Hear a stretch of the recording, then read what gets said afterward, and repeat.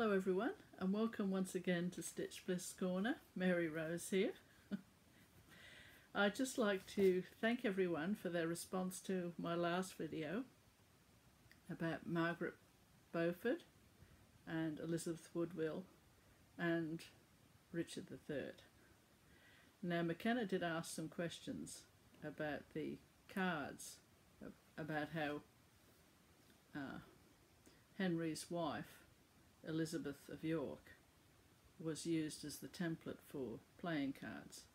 And I do have a bit more to say about that, but I think I'll leave it until my next video because I'm talking about something else today and I don't want the two to run into each other. Not that they do, but anyway. Now I have a Christmas stitch that I've started. It had to be pretty special to take the place of the Scout for a few days, and it is. I'll show it to you shortly. And also I'm going to talk about art insofar as where stitching fits into it, where I think it fits in. It's a personal opinion, of course, only, but that's what I do. Anyway, I'll just do the update on the Scout first and then show you my Christmas stitching, and then I'll get on with the other thing I want to talk about today. So there he is, the Scout, and by the time he is finished I will have done 140,883 stitches, approximately.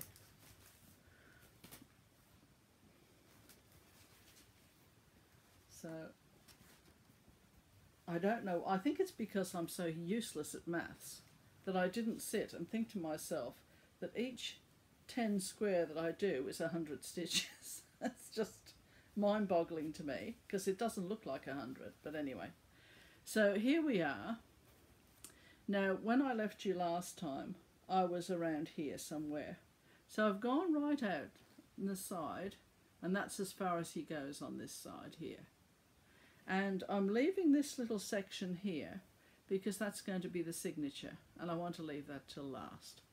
So I now have to move across to this side, which I have. I've started over there, and I have to go the equivalent out that side before I start moving up. So still quite a way to go on him. I'll just take him off this board and see if I can show you the full. So I can't see what I'm showing you, I'm just hoping that you see. Now I'm not concerned in the slightest about what the back looks like, because I think, and I don't think anyone should, because when it comes to these works where you have so much confetti and everything, it is not possible, in my opinion, to have a really neat back. I mean, in the days when people used to have lots of embroidery in their home, and there was a bit of competition between people as to the neatness and everything, people just used to look at the back. Oh, you know, that looks great in the front, but I wonder what the back's like. It was a matter of pride, I suppose.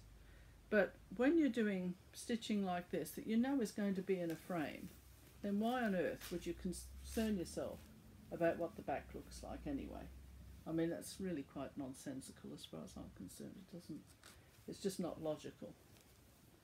Anyway, so I shall put this fellow over here and introduce you to another. Well, I was going to say another fellow, but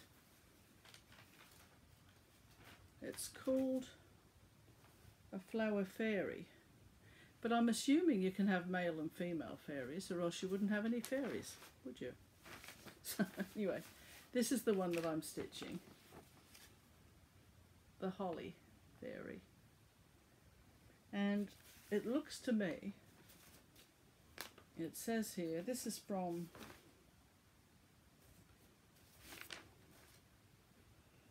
it's a December issue. Oh, Cross Stitcher, 2000, probably 2004, because they're advertising the 2005 Diary and Stitching Organiser. So, and there are some other ones there. Fabulous Flower Fairies collection. Yeah.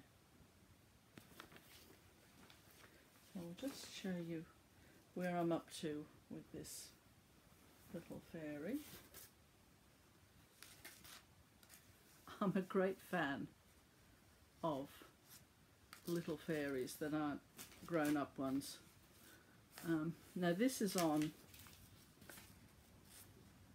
Forget-Me-Not Blue Cotton Even Weave 28 count. And I'll just take that off now because it's rattling away. I thought I'd give you some technical details for a change because I don't really do many of those. So see how it's got little berries on the shoes and a little berry belt.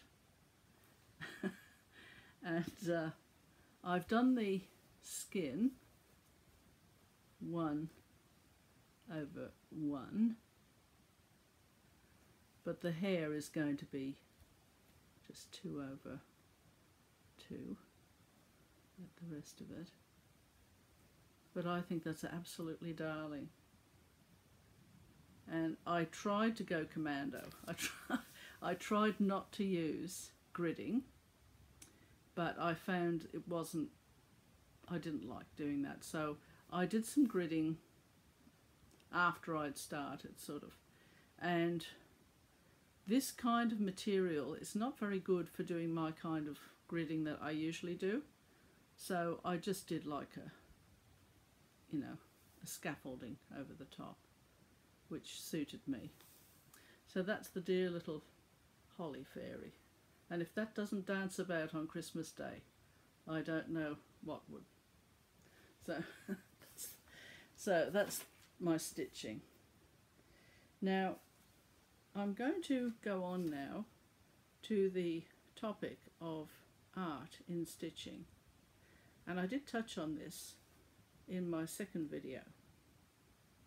But I had a look at a few things, a few photographs that are considered to be art, and that started me off. So I just thought that I would share with you some thoughts that I have, completely personal thoughts, so, you know. But I don't see stitching as a hobby. I think a hobby to me is something that you do to fill some empty hours. You know, just to, if you're a little bit bored, you turn around and do something. But the stitches that I watch on Flosstube, so many of them say that they get stressed if they don't stitch. To me, that's a passion. There's not something that you could take or leave. So I think it's in a different category to something that's a hobby.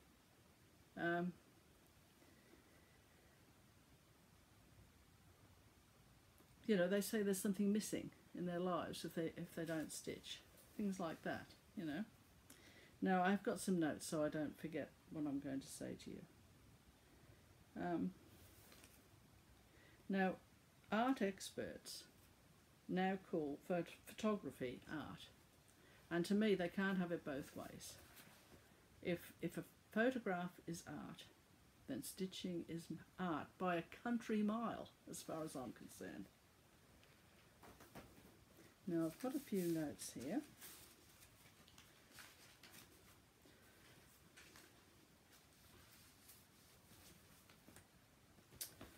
Pause for a moment because I have to find them.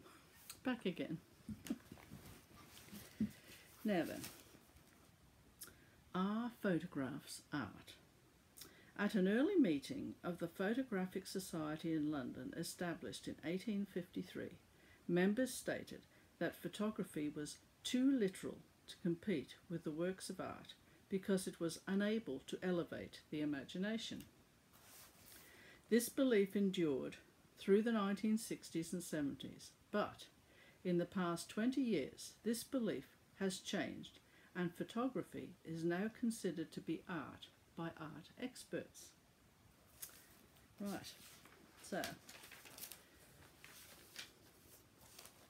because it includes photography, the modern meaning of art, this is me, seems to be that provided a creation evokes an emotion of some sort by the viewer, it is considered to be art. Now, there's a picture here.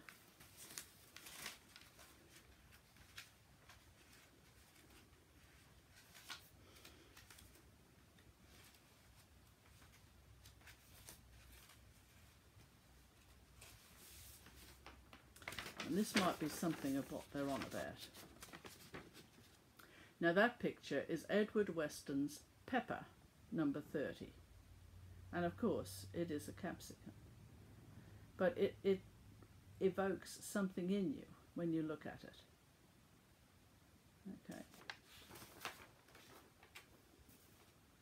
Now, it follows then that if you have stitched an image of an existing design, your work is art, because the capsicum was existing in the first place.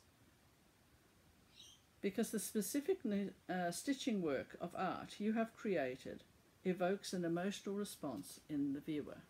So if art is art because the person who looks at it experiences an emotion by looking at it, then stitching, to me, is one of the most evocative forms of creative pursuit that you can get. And I think it is the ultimate form of artistic expression then, because from the minute you pick the fabric out and the threads and everything, now those threads, they run through your fingers. You know, you lick the thread to go through the needle. The intimate contact with that work that you're making, it's not only art, it's almost living and breathing art. You know, I mean, it's, anyway. Each stitch is unique and personally placed into position. Every 10 by 10 square on any stitching is 100 stitches. Some painters at least seem to recognise that this is something else that I was thinking. There are some painters that recognise the distance between what's in their head and what they put on the canvas or the paper to such an extent that they actually put their own bodily fluids into their medium that they're painting with, in order to feel as though there's something of themselves in their pictures, in their paintings.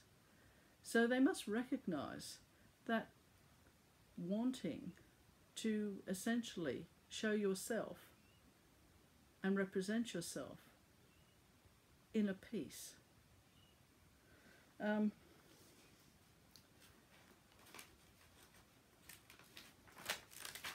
all I wrote there. That bit anyway. So I'm going to now show you some photographs .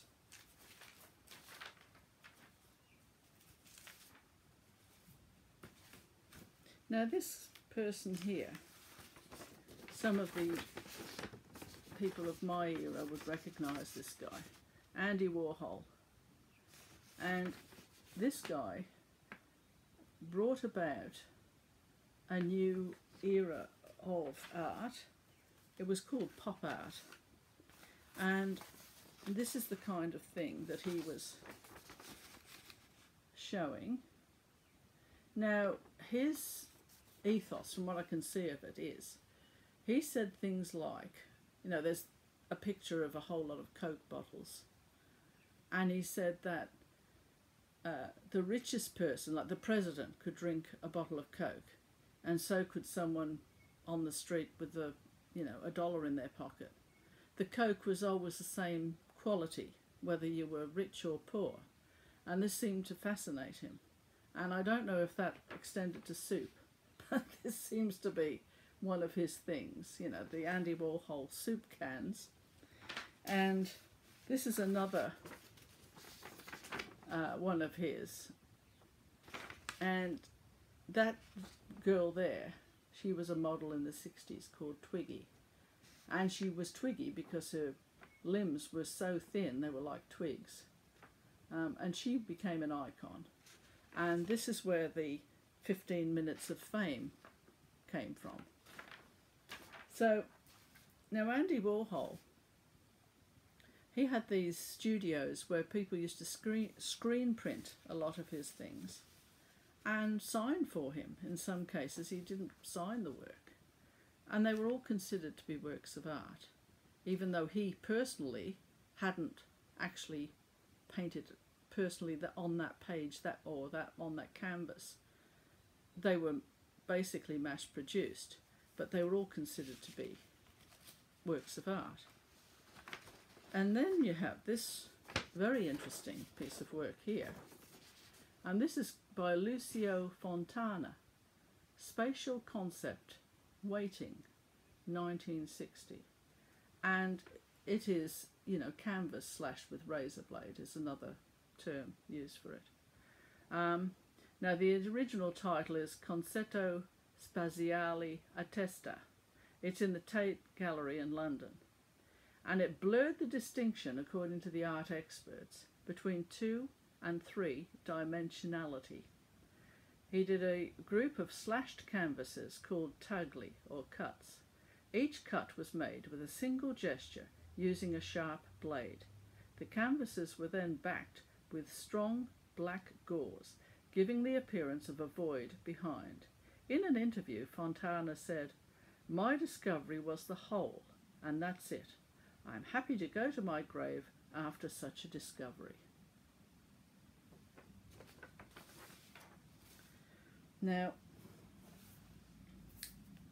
brings me to this next couple. This is Christo and his wife. Oh, there we go, my usual. Do you know, I shouldn't really use this iPad, should I?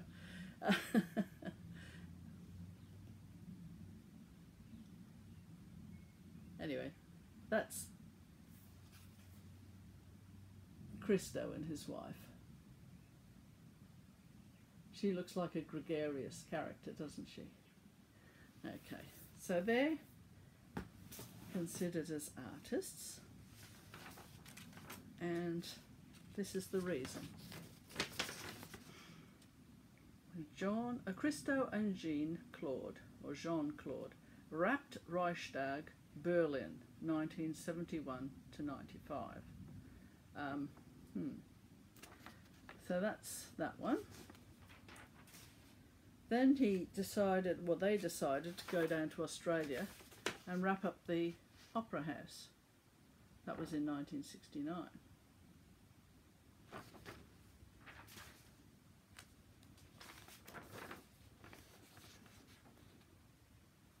Not quite sure where that is. I haven't got that written. But you get the idea. That looks like fabric to me. And it looks, he's considered to be an artist, he and his wife. Now these guys, Gilbert and George, they're also artists. And there's a famous artwork by them. How can I put this delicately? Well, it's matter from their bodies that they've taken sort of prints of and put it up. You can see it if ever you have a look on the internet. Here they are again. And now we come to the art of photography. And this is called Untitled. Hashtag 96 in 1981, Cindy Sherman. Now, this sold in May at an auction in 2011. And I'll give you 3 minutes, oh, well, not 3 minutes, count to 3, And you try and think of how much this sold for.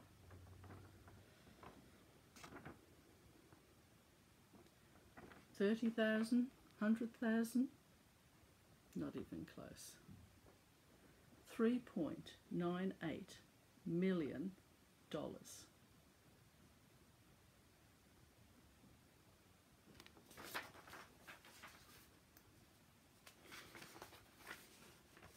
Now this one, Rhine 2, this was in 1999, Andreas Gursky, sold for $4.3 million in November 2011.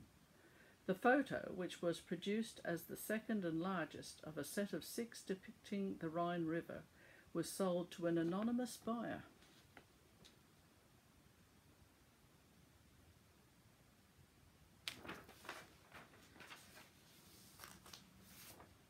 This is another one of Andreas's, the supermarket, by the looks of it. 99% to Diptychon, 2001. Measures almost 7 by 11 feet. Sold for $3.3 million in February 2007, and it's called Inside a Supermarket. I wonder if they'll do a heaven and earth design of that one.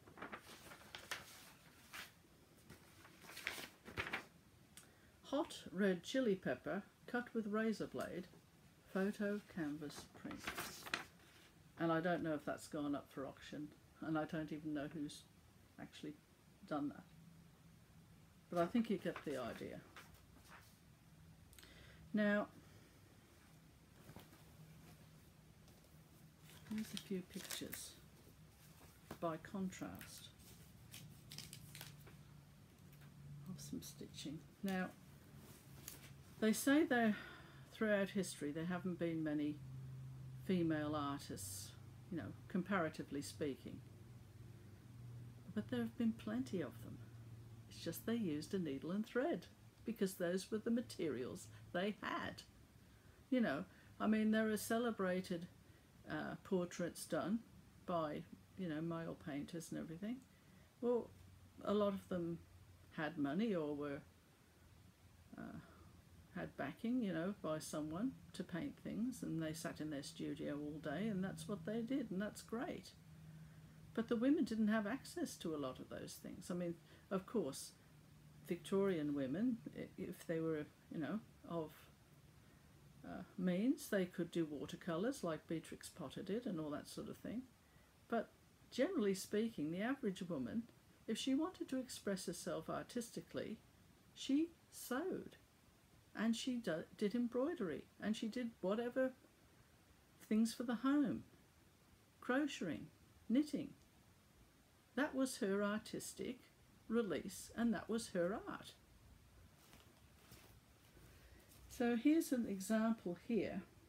Patchwork quilt cover made for a holiday cabin by Isabel Bellingham, 1943 Sydney, 200 by 120 centimetres. It is made from scraps of old material, including silks, cottons, dress lengths, tea towels, and curtains.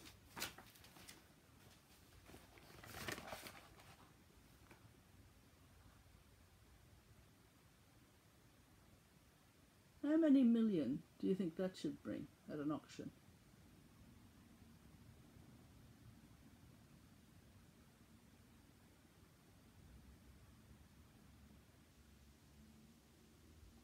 All the soul in that comes out at you. All the clothes that were worn until they were nearly worn out. Bits cut off people's clothes that they wore.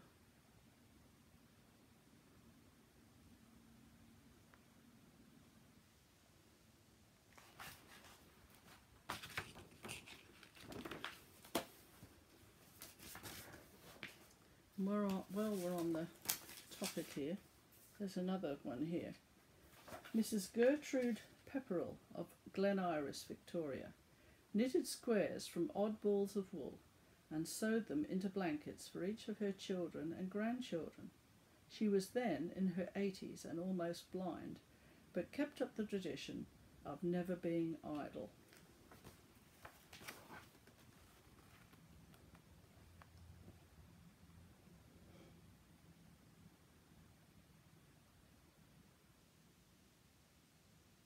ditto to the last piece of work that I showed you. These are all beautiful artworks by women.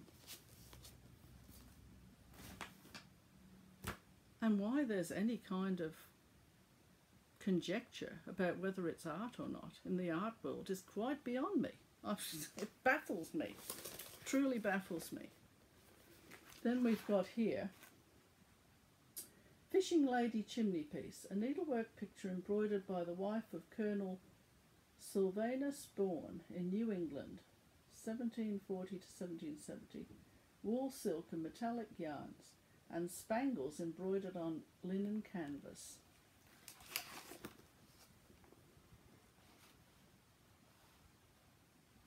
Now, all of that has run through her fingers. She sat there and stitched when she had some time. She's got all other things to do, busy days. She's not somebody that, oh yes, you know, I've got some sponsor that's paying for me to sit in this studio and stitch all day. She had to fit it all in with a busy life. That speaks volumes.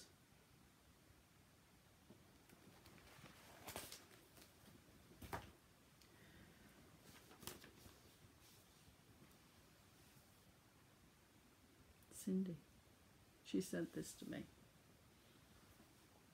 Doesn't that mean more than a picture? Or even when you paint something, there's still a brush between you and the paper or the canvas.